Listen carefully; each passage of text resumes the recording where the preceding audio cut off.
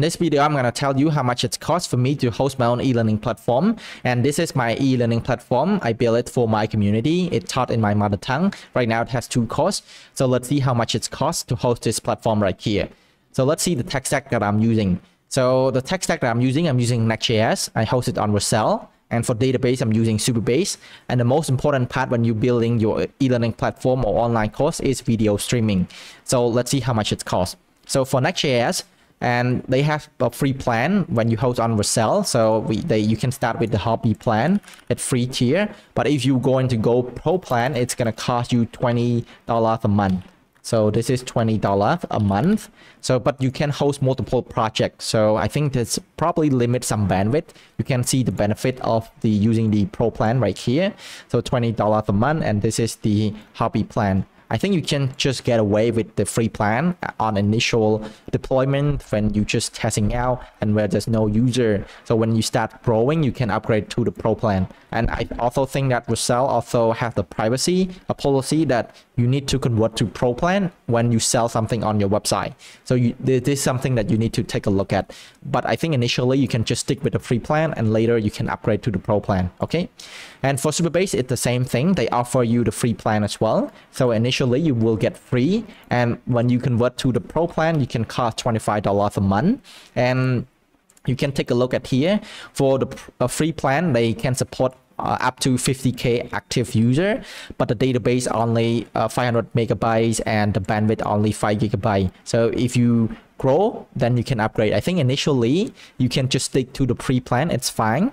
And then later on, you can just grow and go into the pro plan. And also for the pre-plan right here, it just supports only 2 projects only. So if you're looking to build more projects with Supabase, you need to upgrade to the pro plan right here. Okay, so and I think for the last one is the video streaming. So video streaming is important.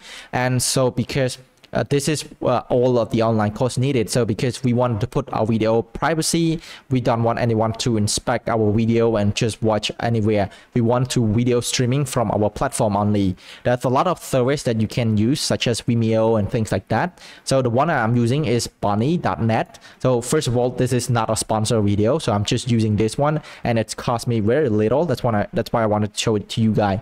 So as you can see, this is like the price calculation. So let's say you have a lot of video and you upload the video. So let's say if you upload 31 gigabyte and your traffic is only, let's say this one, 1 terabyte. So you cost only $30 a month and the volume tier only $5 a month. So this is very cheap, but the traffic right here, it can be variable, right? Because let's say initially when you host this platform, probably there will be less student, a few student, like 10 students, for example. The traffic is going to be really low. So let's say the traffic will be 500 megabytes. So as you can see, it's cost only $15 for standard tier and $2 for volume tier.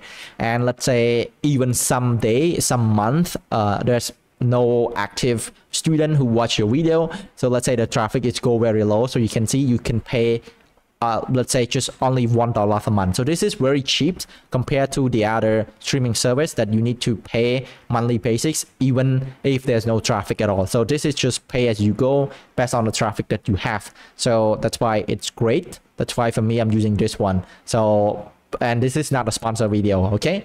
So this is the tech stack that I'm using. And so far, I'm just get away with this one. So far, I'm still using this free plan.